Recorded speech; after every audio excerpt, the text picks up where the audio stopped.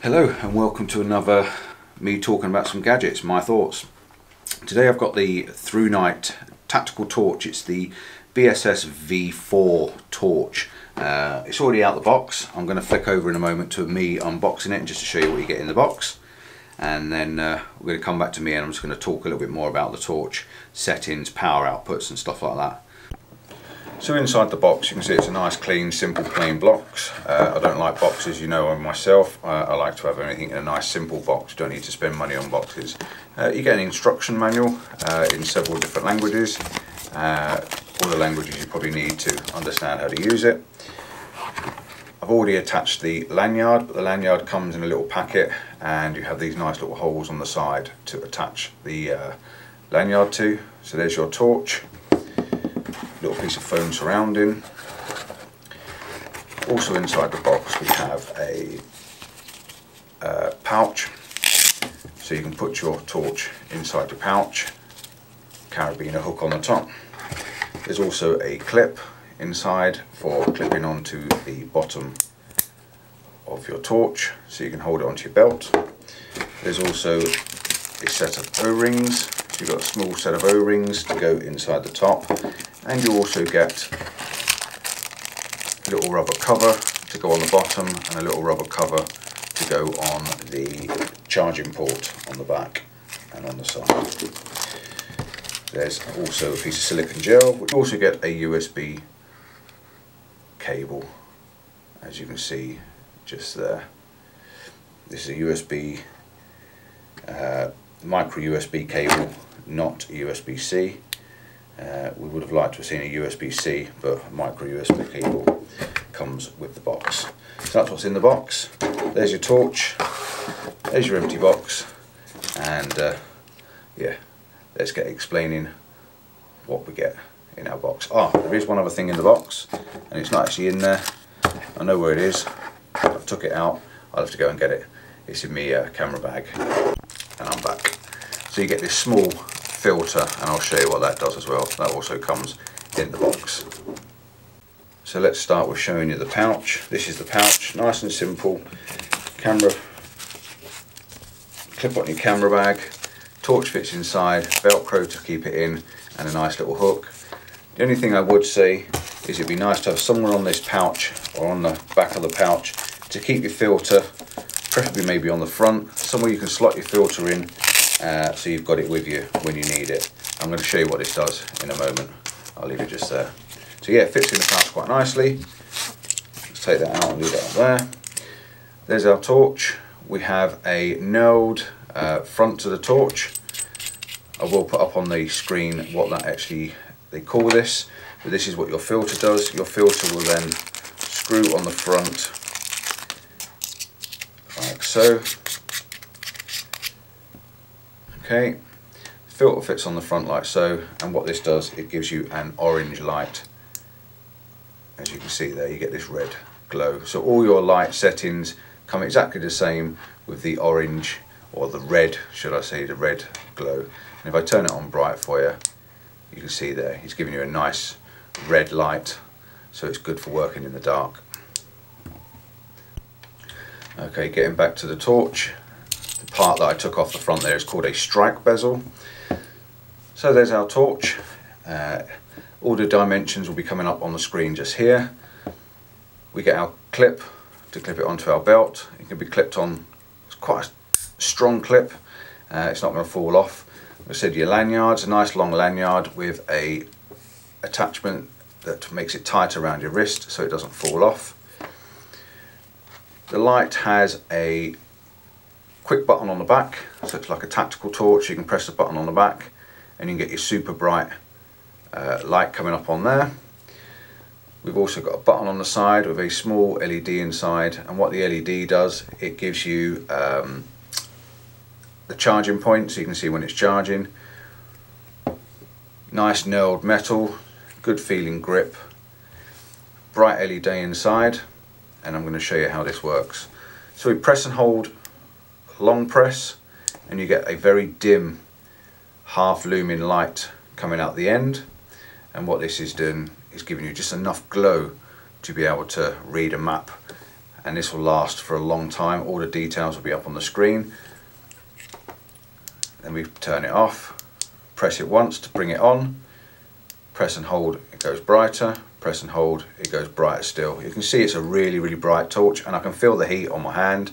So we've got 3 light settings. It always remembers the last setting it was on. So press and hold, it goes back down to the low setting, hold, medium, hold, high, and back down to low. If you double press, you get the turbo. Turbo is extremely bright, as you can see there. It's a very, very bright light. I'll turn that back off and it should switch back onto its last memorable setting.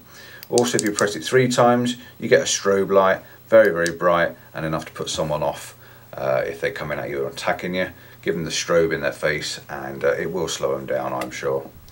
You get all the same settings with your red glow filter on as well, so you can have all the same settings with the red glow filter, so that works very, very well as well for nighttime anti-dazzle, especially with me being a photographer, and it will help for looking at the camera. Very well made, very, very well made. And I'm going to go back over to me talking to you about this torch. We have a weight of 91 grams. That's what it weighs. I'm not sure whether that's with or without the battery. I do need to get it on a set of scales and just find out for you. But it's 91 grams. You got an alloy body with a knurled grip on it, so you get a good grip. It fits in your hand quite well. It's quite a nice size. Dimensions is 146 millimeters long, 28 millimeters wide, and 25 millimeters at the point in it. The battery is inside. And like I say, you get these spare rubber rings, and the rubber rings are to take these seals, so your battery is inside like so. Easily screw on the bottom to seal the battery in. Do it up nice and tight, and just to make sure that your torch is working before you carry on. Lumens wise, like I said, you press and hold and you get this very, very bright dim light in the bottom. That is 0.4 lumens. That will run for 56 days, which is quite a long time, so it's great for reading maps and stuff like that. Switch it on for your low setting. Your low setting then is 33 lumens. That will run for 55 hours and 42 minutes, which is quite a long time, and it's enough light to be able to see around. It lights the floor and it does a pretty good job. And you can see on the side you get this little tiny blue light. If I can just focus it for you, you get this little tiny blue light on the side to show you that the power's on. We go up to our next settings, we press and hold, go up to our next setting, and that takes us up to 350 lumens. Again, this is quite bright. Probably the main one I would use all the time when I'm out with a landscape, doing my photography and stuff like that. This will run for 4.5 hours like this. So then we got our high setting.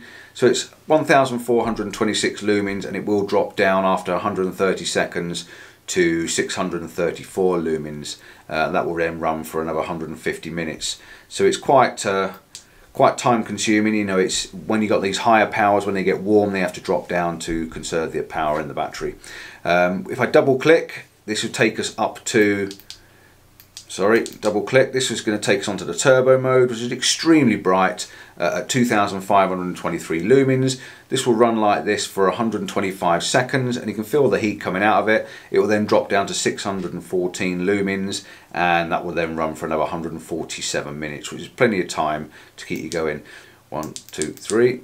The strobe will then run for 210 minutes, and a light capacity of 1200 lumens. So it's pretty bright. It's a nice little tactical torch. It's a nice little pocket torch. It comes with this pouch, which I said before, and I think that with the pouch it's quite handy because you can literally slip it in, attach it to your strap on your camera or onto your belt, or even attach it with a carabiner to your belt loops and stuff like that. You've got it at hand all the time, and yeah, all in all pretty good. I do wish that the small filter had somewhere to go in the pouch. I think that you need to keep that on you if you want to use the red light. This is going to end up getting left behind, and you won't have it on you when you need it. So it would have been nice to have it somewhere on this pouch. You can just tuck it in with a bit of Velcro, and that would have been absolutely perfect. Waterproof is 1.5 meter impact resistance, so you can drop this from 1.5 meters. It should bounce and it shouldn't break at all. So 1.5 meters is about 6 foot, so if you do drop it, you should be okay. It should survive. It's also waterproof at IPX8, which is 2 meters in depth, so you can drop this in water, drop it in the river, even if you're out in the rain and stuff like that, hiking in the water up to your knees. You've got this torch on you, it lands in the water, or you end up in the water up to your pockets. It should be fine. So that's that little torch. It's the Thrunite BSS V2. I just wanted to do a quick unboxing for you, show you all about the little torch, and tell you my thoughts on it. And my thoughts are, it's pretty good. Quite like it. So I'm going to have to get out and use it now. Thanks for watching. Don't forget to like and subscribe.